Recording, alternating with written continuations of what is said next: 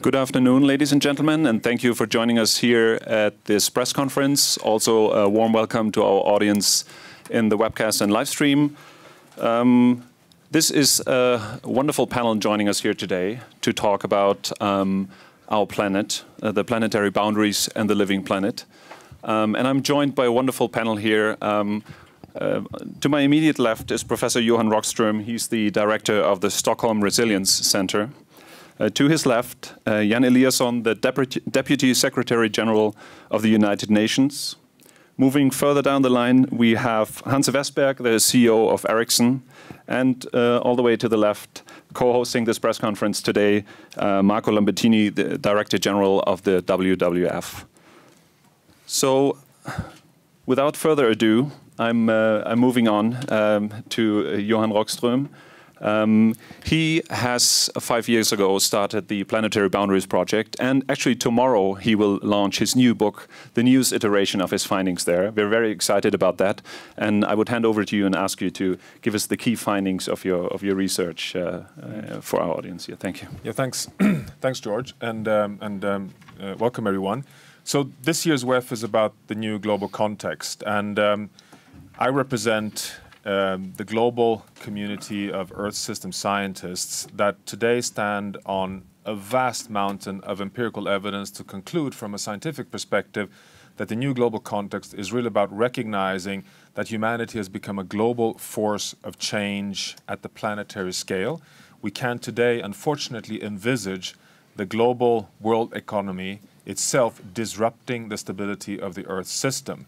Now, to avoid that becomes a doomsday predicament, science has now finally been able to translate this into a constructive new paradigm for world development, shedding off the old sustainable development paradigm, which, as you all are aware, is about economic growth and minimizing environmental impacts, to recognize that the economy must now develop within the safe operating space of planetary boundaries.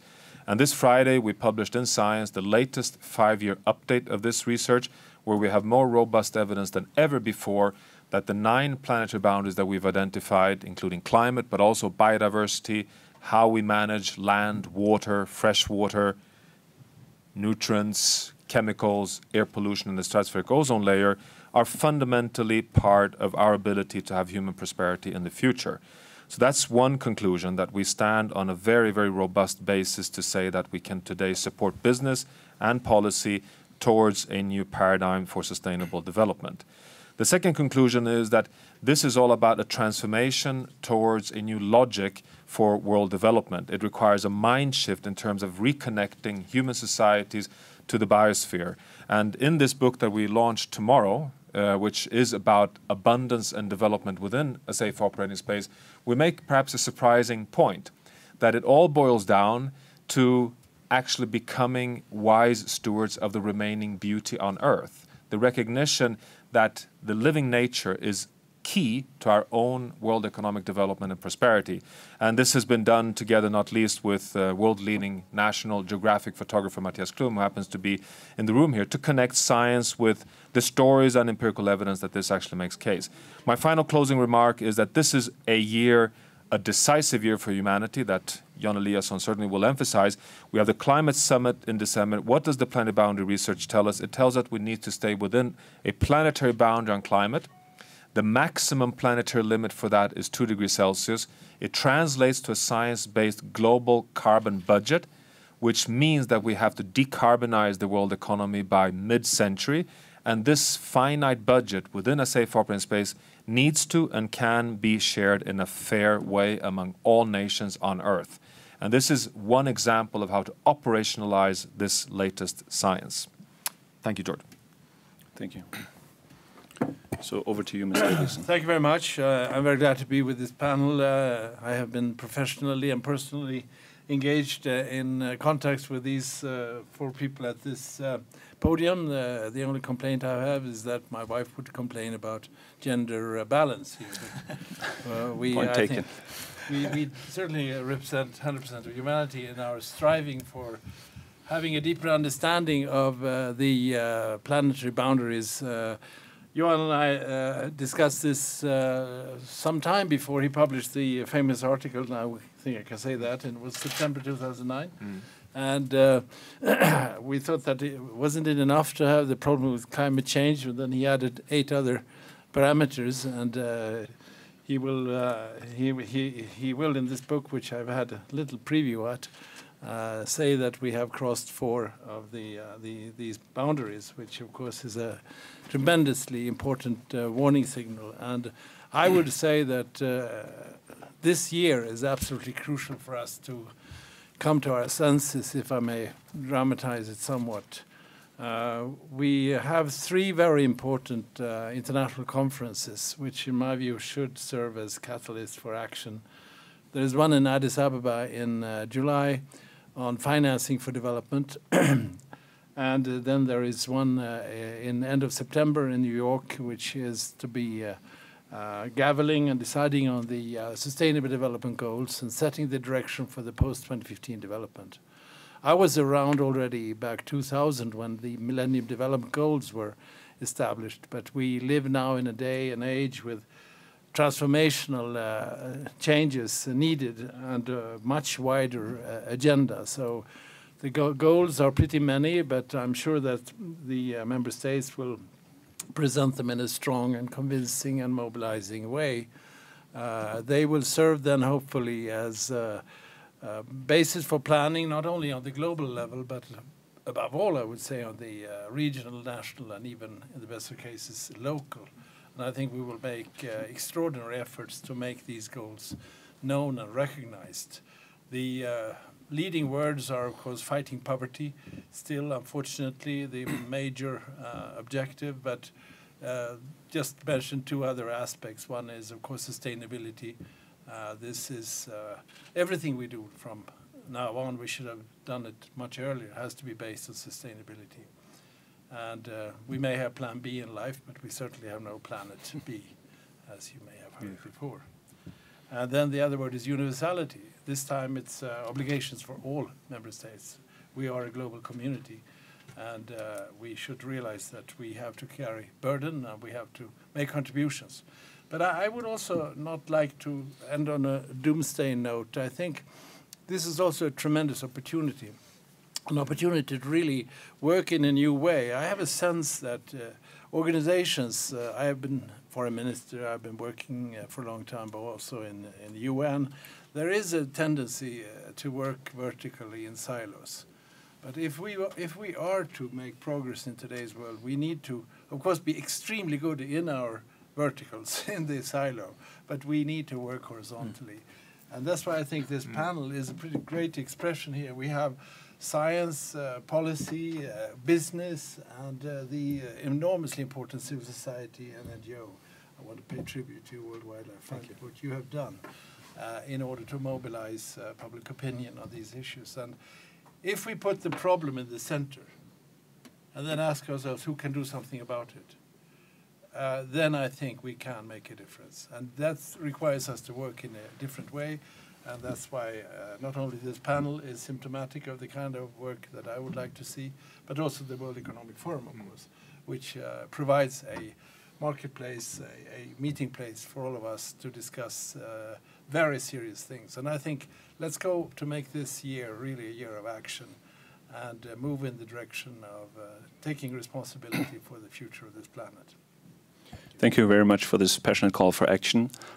Speaking of the business voice in this matter, I'm passing on to Mr. Hans Westberg, the CEO of Ericsson. Thank you very What's much. your perspective on the issue? Thank you very much. And first of all, of course, congratulating this science work that is going to be published tomorrow. I think it has been a long work and very important work. And I think that for all businesses, science plays a very vital role, because that is putting all the dots together to conclude where we are and where we're going. And I think that's why I feel that there are many challenges on Earth today. And of course, the sustainability is one of the largest we have. And it is a moment where it is very important for public-private to come together. We're going to decide a lot of things this year, and it's not going to be one organization that can solve this. And I think that the Deputy Secretary General here clearly expressed how important it is to work over boundaries. I think as a company, Ericsson, of course, we have our society goals now for 2020, and I think companies are realizing how important it is to think about it. But I think also from a point of view from an industry, I represent an industry that is ICT, that is all the broadband in the world, which is going to be deployed all around the world. We have clearly a commitment to work cross sectors right now to really work on the CO2 emission. And we have a clear ambition and belief that we can probably avoid 20% of all CO2 emission in the world by 2020 by using the technology that we are providing as an enabler. But that's only as an enabler. We will need to work with transport systems, we need to work with different industries, and of course with the public sector to make it happen. We are committing, and I see that more and more other industries are committing to work crossover, and I think that's why it's so important when you get this science in front of you and then you call for action. And I think that this is a historical moment in this century. We're going to have a lot of decisions. And for me and for Ericsson, this is extremely important, and I will see that all other industry players in my industry will reach out and see what we can do to reduce the CO2 emission. But we clearly believe we can reduce it up to 20% already 2020 by using the technology. Thank you very much. Thank you. Mr. Lambertini, you launched the Living Planet report, and why don't you share with us the key findings from that and add your perspective from the civil society to this conversation? Thank you very much. So I will be very brief. My role here is to say very few things. First of all, that we are completely aligned with the planetary boundaries concept. In fact, more than that, the concept is really the foundation of our strategy in dealing with the reaching development within the limits of the planet. Our Living Planet report, as you just cited, is also painting a very dramatic picture of the impact on the environment. We are using a number of indicators. One particularly striking is the collapse of wildlife populations around the world. 40% of the populations of wildlife, vertebrate wildlife, has been lost in the last 40 years. That is symptomatic, highly symptomatic, of the impact we're having on ecosystems. But on the other hand, I also have to stress the fact that we really feel, I really feel, we all in WWF feel, this is really beginning to be exciting times. Because on one hand, the state of the environment, the state of the planet is deteriorating, it's clear. On the other hand, the pressures are diversifying, intensifying sometimes, and for sure becoming more and more complex. But what is really exciting is the response is also on the up. And the integration, the integrated thinking about it, and the clarity of science. The publications Johan was referring before are doing two important things to all of us. First, are actually moving us beyond denial. Science is clear. Science is telling us very clearly that human development is at the expense of the environment, and it cannot go on this way. The other exciting thing in a change program, because I think we are really in the middle of a change program as a civilization, is to have this problem statement very clear, to have the challenge very clear, which has to be meeting the needs of a growing and increasingly prosperous, we want, population on the planet within the boundaries of Earth, but particularly the really, really exciting part, which is actually demonstrated in Davos through the WEF program, is that we are now combining social, economic, and environment. We are really beginning to think that there is no way we can deal with the three key pillars in isolation. And somebody mentioned the SDGs, the Sustainable Development Goals discussion. I mean, this morning at the Water Forum, one of the leaders of the SDG process referred to the water challenge and cited the three key pillars to deal with: sanitation, access, and environment. Everything is coming together. I think we've got that now, and this integrated approach is the only way forward. And this year, consolidating that into a global agreement on climate and development will be, I think, an historical achievement that we all here definitely are striving to make come through. Thank you. I'm sorry to say that Mr. Eliasson has to leave us for his next assignment. In 5 minutes. In 5 minutes. Oh, that's a great All the opportunity. questions to him now. So let's open the floor quickly to questions. Please, we have a microphone. For the sake of our online audience, please state your organization and name. Thank you. I have a question for Mr. Eliasson on the international cooperation there. How can the UN unite more with NGOs and the science world? Well, I think we are on the way to a complete shift of thinking. We cannot do it alone. We need to have a complete mobilization this time. I had a meeting with ambassadors in New York just before I left on the SDG process and the Paris process. And normally diplomats would say, well, first we have to negotiate the end of the process by September, then we can start communication. They said, no, we have to start now.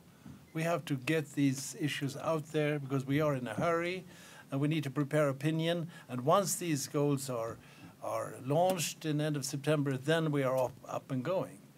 And therefore, I think it's very good that we work in these combinations. I think we should, as I said, put the problem in the center. And civil society and NGOs are an absolutely crucial factor. And I also want to build on what you said. Here we have two fantastic photographers, Mattias Klum and Jeppe Wikström. You should see their pictures. I have been a great admirer of what you're doing. They can play a very important role. One thing I've learned from my job as emergency relief coordinator and also negotiator in conflicts is that the images are extremely powerful. I don't think we should need any more convincing about the science, as we all agree here. But when we see these pictures, there is no doubt, there is no hesitation. And if we can combine now the scientific evidence and present it in such a living way as Johan and his colleagues are doing, and with the help of World Wildlife Fund and your work and your colleagues in other organizations all over, and with private sector realizing that this is in the interest also of business, that we have a world that is sound and safe. It's in enlightened self-interest. It's part of your, Hans and I have talked about that. This is part of his strategic planning to make sure that he follows these issues. That's why we tied him to us in the broadband, on the broadband issues. And that's why it's so good that you bring us together here, World Economic Forum. So I just want to thank you, and by this I will leave this room and look forward to seeing you in different combinations during the next 2 days. Thank you. Thank you very much. Thank you very much. Thank you. So, gentleman in the middle. And how can businesses adopt a planetary boundaries framework? I think that the framework, of course, is very important for us, as I said. I mean, partly the business that we are conducting as an industry and as Ericsson, we are building an enabler to actually work with these planetary boundaries. And then, of course, that's the broadband that is rolling out all around the world. As I said in previous discussions, we will end up 2020 with 1.7 billion people not having broadband, but it's only 300 million that doesn't have coverage. We just need to see that they are accessible, because that means also that we can start transforming and doing a sustainable planet much easier, because the technology can then make more efficiency. We use our global resources in a much better way. So I think that when it comes to business using these type of frameworks, it's important to understand if it's connected to business and sustainability, it's going to happen. And this is where I'm coming from. This is business for us. At the same time, it's impacting very good or very important social issues in our society. And that's how I see we are working with this. And that's why we, as an organization in the Broadband Commission, for example, bringing together different stakeholders from our industry, gathering together what can we do in order to fight this. And that could be on healthcare, it could be on CO2 emissions, or it could be on education. But we have a framework and we want to reach out with that, and that's how we work. Just a quick follow-up on that. So this 20% emissions by 2020, yep. What's going to stop? Is that across business, or is that everywhere? And what's going to stop it, or what's going to create the transformation? The scaling of solutions is the biggest challenge we have. Of course, connected cars, making management of traffic is one very important, and connectivity of cars is starting to happen. what we have seen now, think about this. I mean, we talk about connected devices and everything, and that's great. We talked about 50 billion connected devices 2010. What we are thinking about right now, when you connect those devices, they create a system. That system can impact our society. A very good example is great to have a connected car. You're going to have information, health of the car, you can drive better. But when you can connect all the cars, you have a transport systems. The transport system can definitely avoid CO2 emission by steering traffic better, giving the right signals to people, and steering it. So one need to think that different industries will go from connecting one thing to connecting the system. Power grids is another thing that, of course, when that's getting a smart grid, you start with connecting the meters, then you have the whole system, and then you can start steering the electricity. Then you can reduce the waste of electricity. All of that will be enabled by the technology. So the technology is only an enabler. There has to be partnership with energy companies, with transport companies. We cannot do it alone. But we can provide the platform, and we have good visibility how far this platform will go. And it will go extremely far. I mean, 96% of the Earth population will have mobile coverage by 2020. It's the fastest technology rollout in the world. It's one of the biggest transformative technologies that we have in the hands of all people on Earth in 2020. And my work together with my colleagues is to see that those are reflected in the SDGs. And one of the challenges in the SDGs is, of course, the climate change. Yeah. So that's where I come from. Thank you. So mindful of the schedule of everyone and of the time, I would close this press conference here. One clarification? Please. Yes, just on a practical issue, just to explain that. So 3 days back, we published 2 scientific articles which give the support for the dialogue we've had here. One is on the Great Acceleration, which is the latest update on the human pressures on the planet, which is empirical observations on the exponential rise of pressures. And the same day in Science, we published the 5-year update on the planetary boundary research. Now, that was published Friday, and I'd like to just share with you that Science, which is the world's most prestigious scientific magazine, has a paywall for all its publications. But the interest was so large that they've actually opened it up for open access in order to really put this out in the common domain. What happens tomorrow is that we have an event outside of the WEF Congress where we launch the book, which summarizes all the science with photographer Matthias Klum and tells the story that Marco is portraying, that using planetary boundaries is not a way to hamper development, it is rather a way to put the incentives in place to guide the kind of incentives and innovations that Hans is talking about. So it's about a transformation into abundance within a safe operating space. It's not limits to growth, it's growth within limits. And I think that is a very different story, which we now have tremendous amount of scientific empirical evidence in support for. Wonderful. Thank you very much. Thank you, everybody.